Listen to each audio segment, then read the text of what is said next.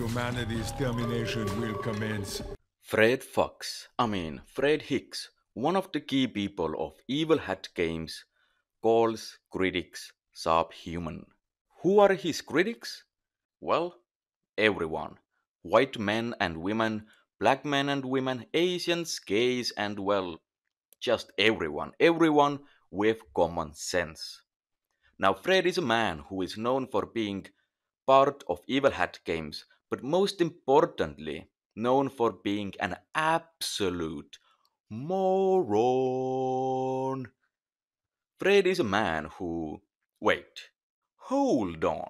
I don't want to offend anyone, so I have a question. Does he actually identify himself as a man or does he identify himself as an absolute moron? Because look, he looks like a moron, talks like a moron, and probably thinks like a moron. So, it's a serious question, right? Anyways, Fred is a moron who thinks you are privileged just because you are a whitey. You are privileged. No matter if you are poor, middle class, jobless, or work very hard for your living. Doesn't matter. Maybe you are a single dad or a single mom. Doesn't matter. Maybe you grew up in a poor family, but because of dedication and hard work, you managed to have a decent life. Or maybe you grew up in a poor family and you are still struggling. It doesn't matter to Fred. He thinks you are still privileged.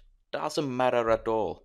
You are still more privileged, in fact, than rich black people. You are more privileged than famous gay people. More privileged than black people who get hired or accepted to universities not because they actually qualify, but because of their skin color.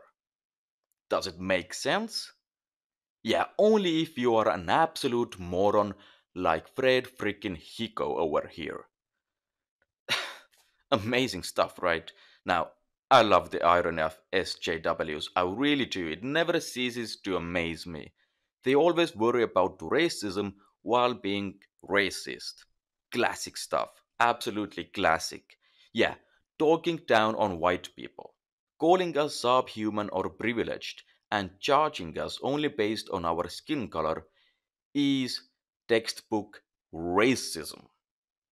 When black people and trans people and whatnot are also your critics, Fred, but you are only focusing on whites, which is, let me think.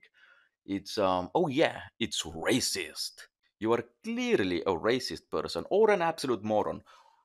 Which one is it? I don't know.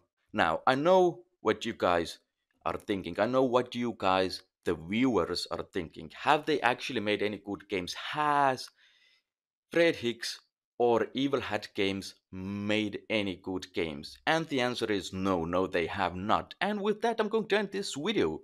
Now, I know it's a short one again, but I just wanted to laugh at Fred Fox a little because, as I said, I just love the irony. I really, really do.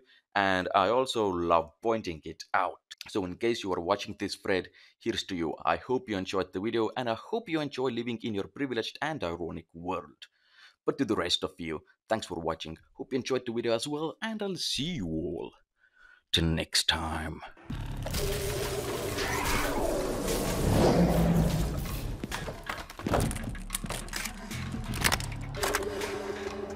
Our objective is unchanged. Skynet has confirmed humanity's termination will commence.